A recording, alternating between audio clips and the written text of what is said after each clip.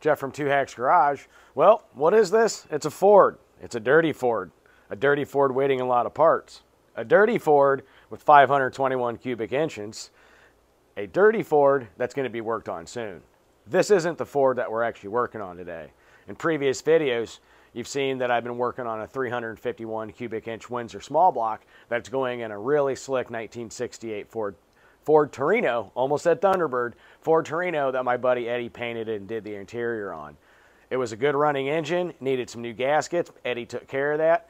And really what we're doing is like a cosmetic detailing of it.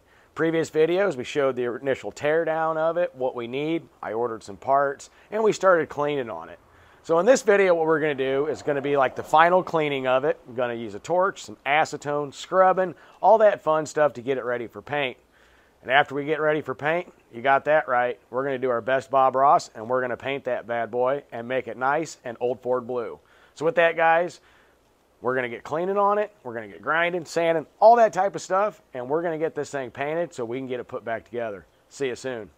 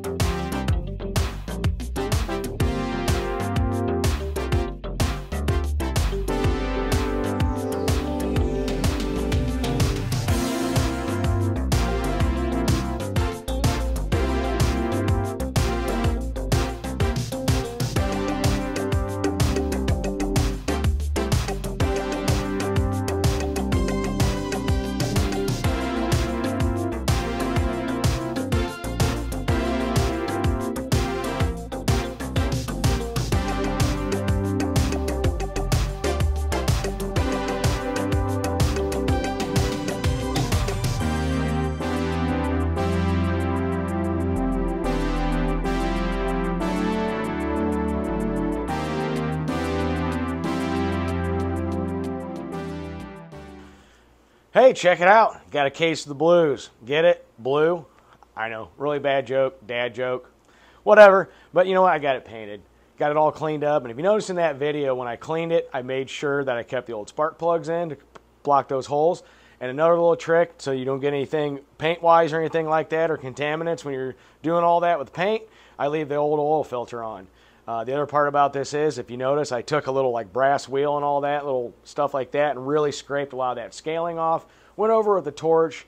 I do that to sweat any contaminants out. Wiped it down with some lacquer thinner, blew everything off, let it sit, primed it, and then painted it, and then I cleared it. It's not a really hard process, but since this engine's already together, I wanted to make sure to keep out any water, any cleansing solutions, anything like that out of all those ports. And yes, it does take a little bit more time to do that way, but at the same time, the results speak for themselves. So next step on this project, well, I'm waiting on some parts to put this thing back together. The intake manifold's been cleaned. I'm going to get that on there. Got a new carburetor coming, a Holley, because that Edelbrock had to go. Still got to polish those valve covers and do a bunch of other miscellaneous stuff on this. So for right now, this project is going to wait until I get parts in. So with that, guys, we'll see you soon. Have a good one.